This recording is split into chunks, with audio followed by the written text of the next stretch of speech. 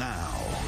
He killed a South Texas police chief. That's capital murder, punishable by execution. But instead of going to death row, Joshua Lopez is in the North Texas State Hospital after being extensively evaluated and declared not guilty by reason of insanity. Paul Venema got a rare firsthand look at the hospital's Vernon campus, where Lopez and over 400 of the state's most violent accused criminals are being treated.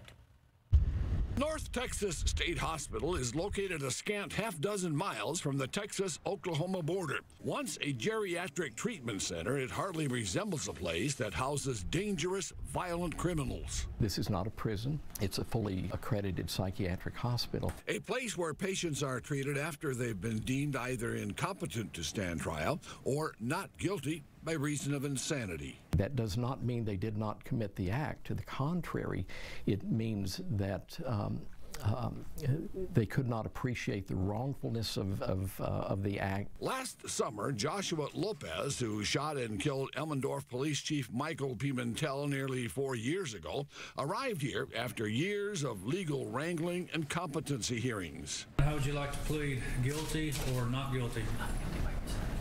Not guilty by reason of insanity, Your Honor. For Lopez, that'll mean a lengthy stay here. In many, if not the majority of cases, persons found not guilty by reason of insanity actually spend more time in state psychiatric hospitals than they would have spent in prison had they been convicted.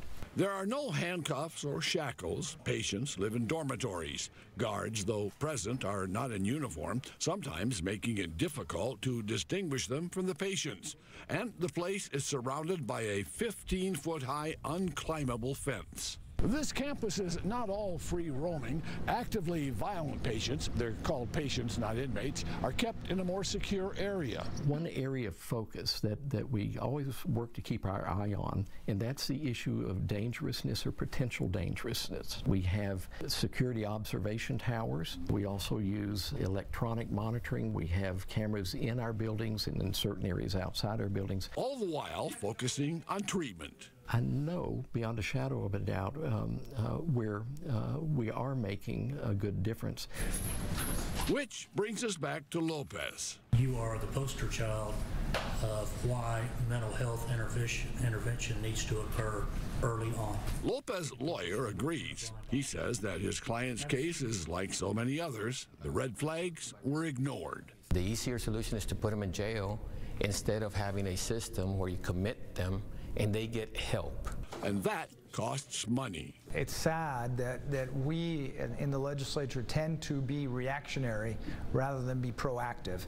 I would like to see next session an investment. Menendez says he'll follow up on seeking that investment, an investment that could well shrink the population here.